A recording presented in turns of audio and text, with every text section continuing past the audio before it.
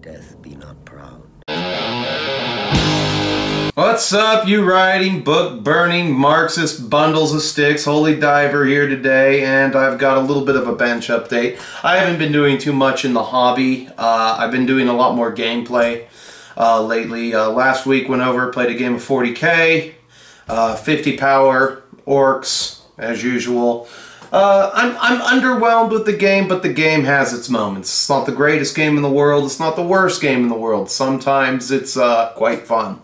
Other than that, I played my first game of Pike and Shot, so you'll see the prelude of what my forces looked like in this video before we actually get to the battle report. So I've got a huge release schedule that I've got to get done. I've also got to make 2 more movie reviews for the month of October, so I'm pretty pressed there. I lost a weekend because I had to work Saturday, so my Macedonian Phalangites, I just gotta hit the highlights on the bases there and do the thick mud, but this is what they're gonna look like and everything.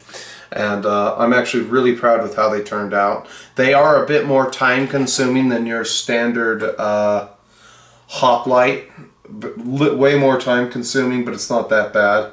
And this is the only dwarf I have left to paint, which I'll mention in the showcase. So, other than that, I have to get the Skull Pass terrain feature itself done, and then hopefully I can at least play 1 game of Night Goblins versus Dwarves.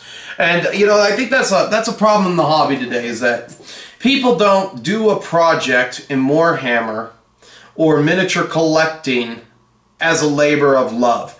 They don't pick 2 armies that they like the lore between the 2 of them, and there isn't a more bitter rival than greenskins and stunties in the entire Warhammer universe. I mean, I guess you could say dark elves and elves, dark elves and high elves, but I think like the hatred between night goblins, greenskins, and dwarfs just runs a little bit deeper. The stories are better written there and everything, and it's you got a lot of fluff in there that you can really immerse yourself in. So the army itself is standing at about 3,000 points, and I just finished the last 20 Slayers, so that's kind of why they're getting the showcase video today. So other than that, I've got to work on terrain, and I kind of got to finish these 10 ghouls. And I've got 9 French knights upstairs for the 100 Years' War that I've got to paint. So right now I don't have a lot of projects at the end of the year. It's really good. I got my first 20 Phalangites done before fall. These guys have been just sitting on my desk, and I'm getting sick and tired of looking at them. I'm about ready to smash them with a hammer because I'm all out of summer grass. This is all the summer grass I have left. So if you have some Warlord Games summer grass, send me some summer grass, because I need to finish up the rest of my Phalangites, because I can't use anything but summer grass on account of this is a magnum opus project. Whenever I do my Greeks, I'm kind of bringing 80% of the best that I've got to bring to the project. So some of them are getting decals, some of them aren't getting decals, as you've seen there, as you've seen in the last showcase video when I did both of my hoplite armies and everything, and you saw all that.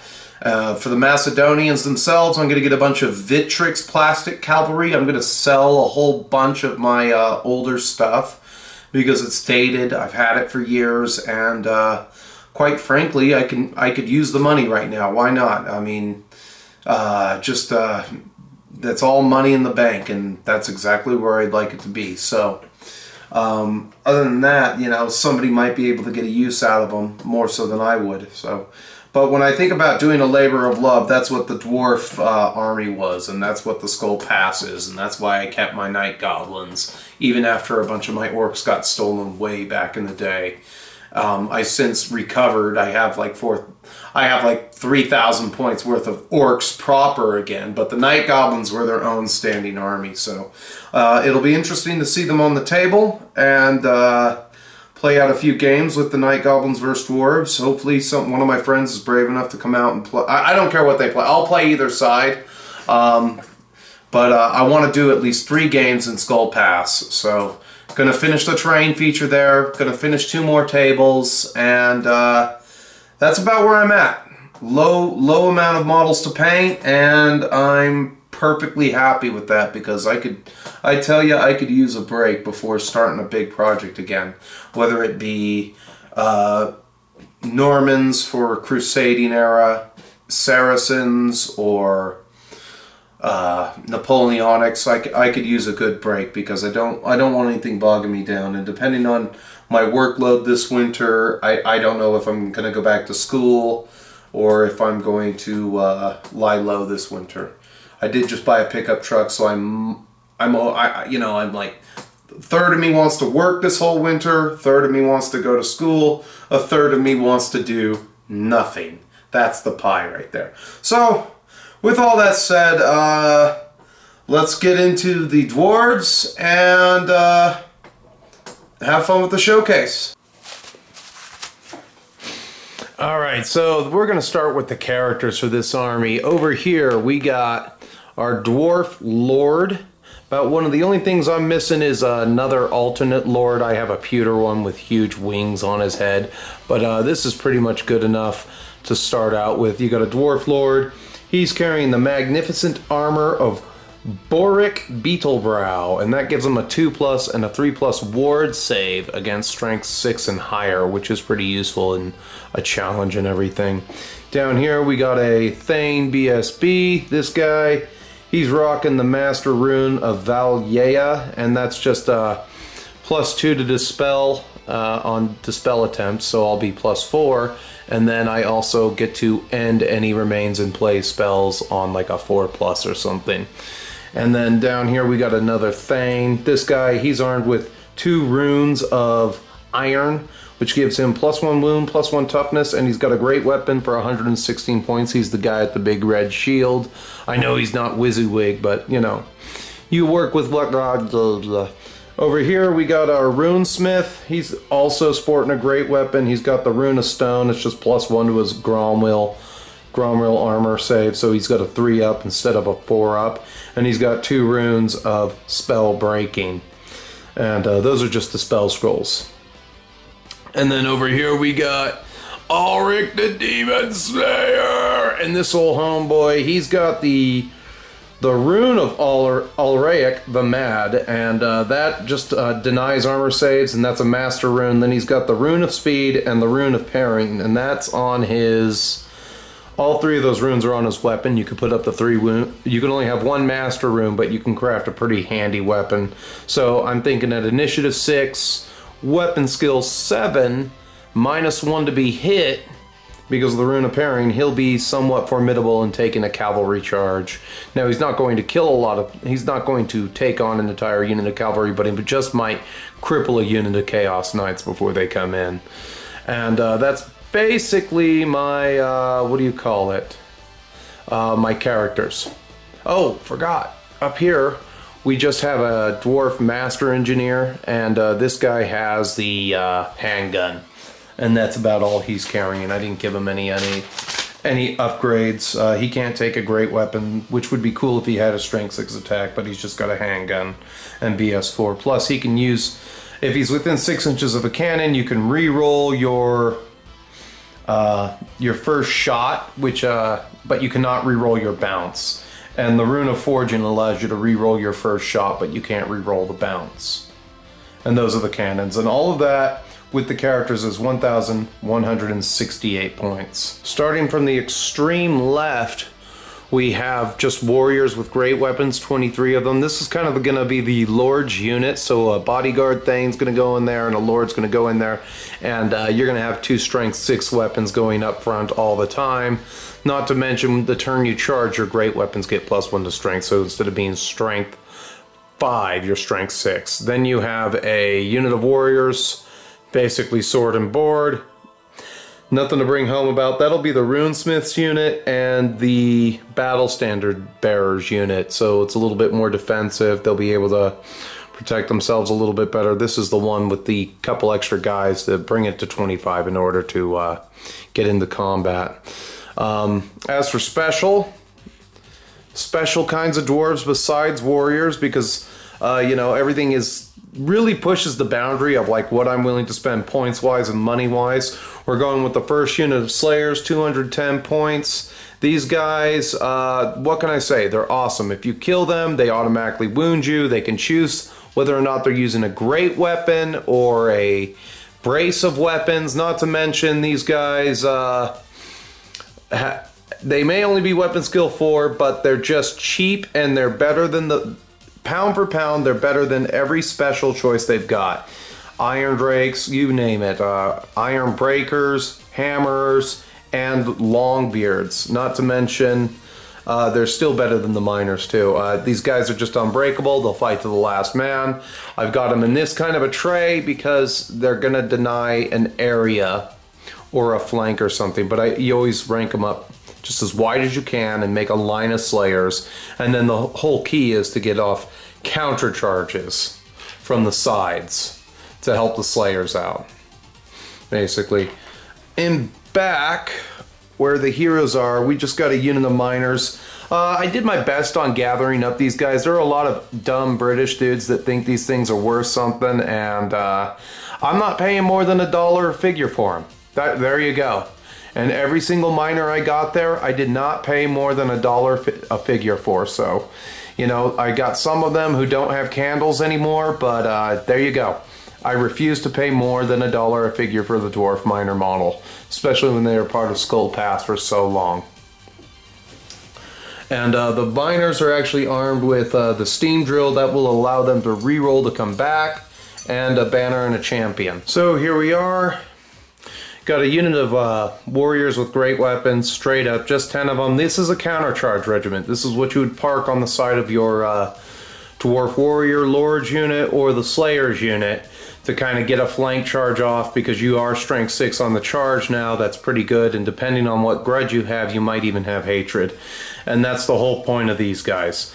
Whole point of a unit like this is a chaff regiment. They're 100 points with a musician, and that makes them leadership 10 to rally.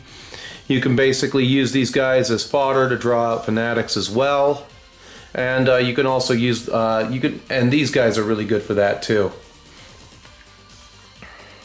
The Thunderers and everything, because they can't take a great weapon. So basically, when goblins start to get close and everything, or you have a giant mangler squig that you got to get rid of, throw these guys at them. Jump on top of that mangler squig, because once you're within 6 inches of the enemy, these guys are just basically bodies on the field, and they become instant chaff regiment right there.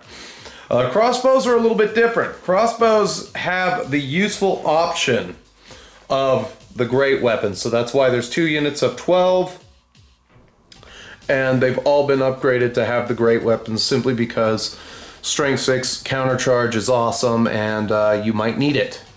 And then last but not least, we have the final unit of Dwarf Slayers. Now, I went very Slayer heavy. As a matter of fact, if I had to choose another regiment or something like that, I'm gonna bring another 20 Slayers. That would make 60 Slayers strong. Again, Iron Breakers are good, but they're just not, they're not great, and they're like 15 points a guy. What do you call it? Hammers are good. The Stubborn is awesome, but they're like 15 points a guy. The Longbeards are pretty good. They kind of break even on the points at about 13.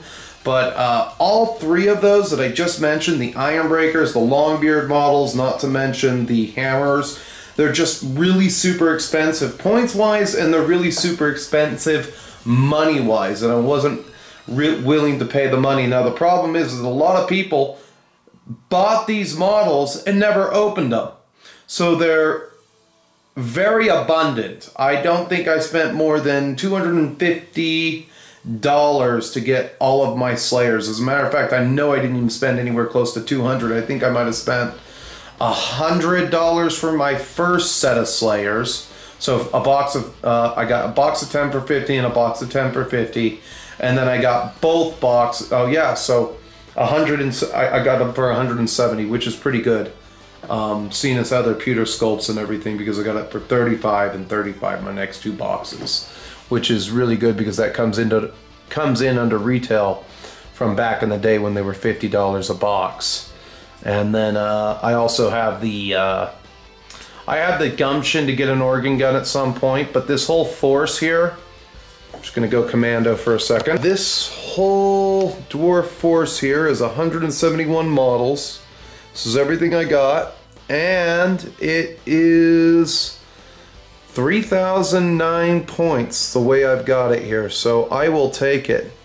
We're just gonna get a little bit of a close-up on the miners here. We didn't get too close to them before.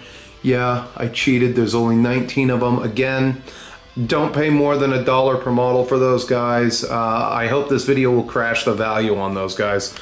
Painted up the banner bearer tomorrow. Like I said, I have one more model left to paint. It's an alternate Lord model.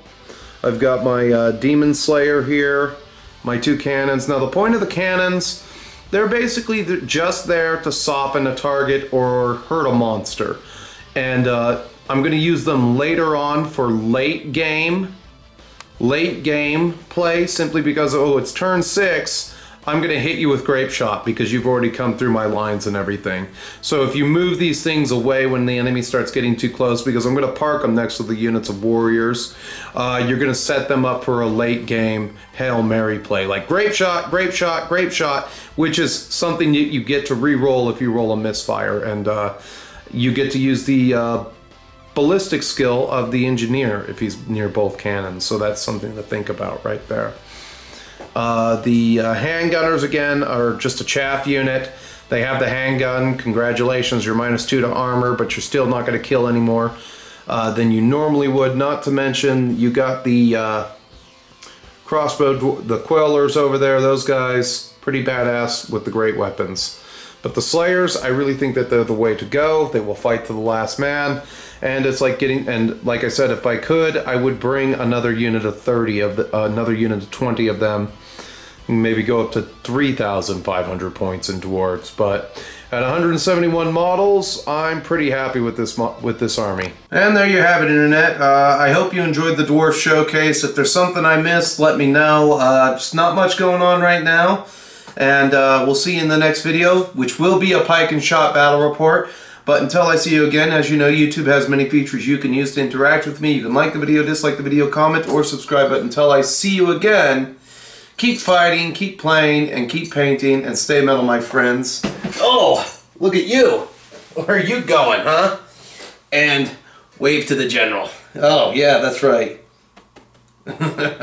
He likes this. And stay metal, my friends. When on. I friggin' sold out. It's better to burn out than to fade away. Whoa, whoa, whoa.